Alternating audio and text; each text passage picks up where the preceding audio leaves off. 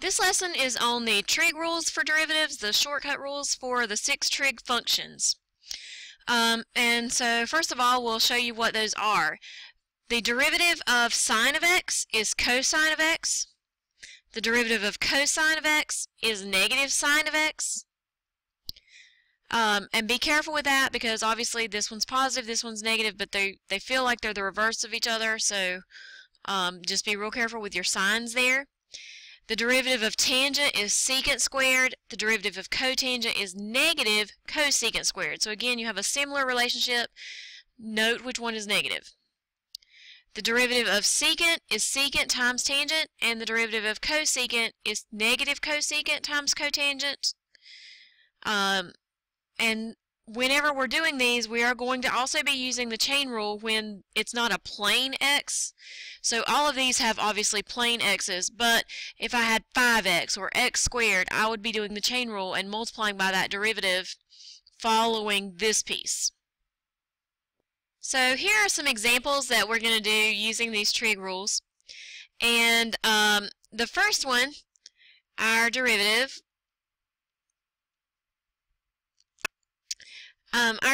you're going to bring down that 2 that's in front because it doesn't have an x with it, so that means it's not a product rule. This is just like when we had a number in front of our exponential rules or something like that. So I bring that down. And then I do my trig rule because that's what's next. And the derivative of sine is cosine, so I change that to cosine. But I keep what's in the parentheses the same. And then whatever is in the parentheses, since it's not a plane x, I'm going to multiply by its derivative at the end. Okay, when we get to example 2, what you have to remember is that the cosine squared x really means that this problem is cosine of x squared. It's like the whole thing. And you have to think of it that way because it means that you're going to have to do a chain rule here. And so my derivative will be, you do the outside, so if you cover up this part with your thumb or whatever, you just do your 2 parentheses to the 1, which we don't typically write the 1 power, and you keep the inside the same. And then you multiply by the derivative of the inside being cosine of x, and the derivative of cosine is negative sine. I don't have to go to a third because this is a plane x, so I don't have, the derivative of that is just 1, so you could put times 1, but you don't really need it. Okay, so example 3, we have y equals secant of x squared. So my derivative, this time the squared is just with the x and it's on the inside, so I'm going to do the derivative of the secant first. The rule for secant is secant times tangent. When you write that, you write the x squared with both of them. So I'm going to say secant of x squared times tangent of x squared. That is how we write that secant rule. But then because the x squared is not plane x, we have to multiply by its derivative. So the derivative of x squared is 2x. So I'm going to multiply by that on the end. Okay, for example 4, again, I have that 2 in front that's just a number. It doesn't have an x with it, so I'm not doing a product rule, although you can do product rules when you do have variables there. I'm just going to bring that one down, and then I do the derivative of tangent. Well, the derivative of tangent is secant squared, so you don't mess with that 3t yet. You just change that tangent to secant squared, and you keep that 3t, and then the last step is to do that 3t's derivative. So the derivative of 3t would be 3. Okay, number 5, we have y equals the cosecant of 1 minus x. So again, our derivative of cosecant, you have to look up the rule, it's negative cosecant times cotangent. In that case, I keep that parentheses the same until I've done that part.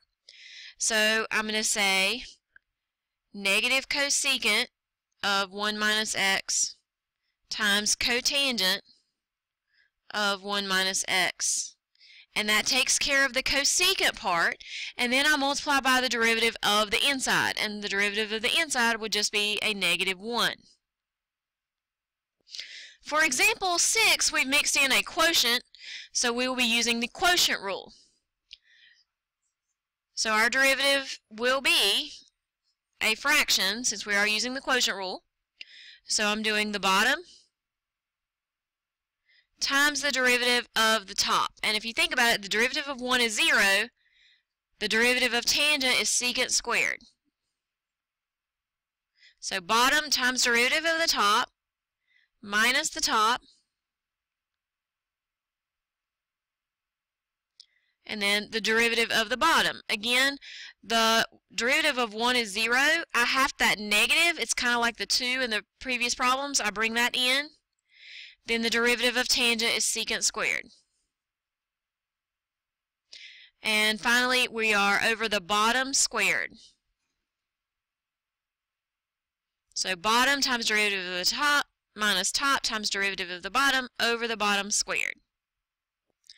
Example 7 is a product rule because this 2 has an x with it, unlike the ones that we had done before that didn't. So that tells you right there you have a product of two things that have variables in them. And so the 2x will be my first piece and the cosine of 4x will be my second piece. So my derivative will be first times the derivative of the second. And the derivative of cosine of 4x would be negative sine of 4x, because that's what the cosine becomes. And then the derivative of 4x is 4, so you chain rule that part. So I have first times derivative of the second. Then I'm going to do plus the second times the derivative of the first, which would just be a 2. And I like to put them in parentheses like this just to make sure that when I do simplify, I use the correct multiplication and signs and don't mix those things up. Okay, for example 8, we're going to mix in the exponential rule because our base is e and then our variable is in the exponent. It's also happening to include trig. So our derivative, first of all, overall this is an exponential, so I need to repeat. And normally I would multiply by the natural log of the base, but obviously the natural log of the e is 1. Those kind of cancel. And then I'm going to do the derivative of the exponent. And so the derivative of cosine x would be negative sine of x. Since the x is plain, I don't have anything else other than an understood 1 out here, so I'm going to stop here. Our final example, we have a composition, so y equals sine of the cotangent of x. And anytime you have a composition, you know it's going to use a chain rule. So my derivative, I'm going to do chain rule. So I do the derivative of the outside, and the derivative of sine is cosine. So I'm changing that one, but I keep the inside the same.